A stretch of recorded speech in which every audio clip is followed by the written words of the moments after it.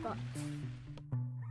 Hey, how's it going? This is Ricardo, and in this video I'll show you how to remove the keyboard from a Dell Inspiron 14 version 3452. If you're looking for parts for this laptop, go to our website and use this coupon for a 5% off discount. First, you're going to unlock and lift battery out of laptop. Next, press in keyboard latches and loosen keyboard. Then unplug and remove keyboard. Need more? Check out these other tutorials. For batteries, click here. For hard drives, click here. For wireless cards, click here. Thanks for watching. If you enjoyed this tutorial, give this video a like and subscribe to our YouTube channel. Check the video description below for links to written tutorials and replacement parts.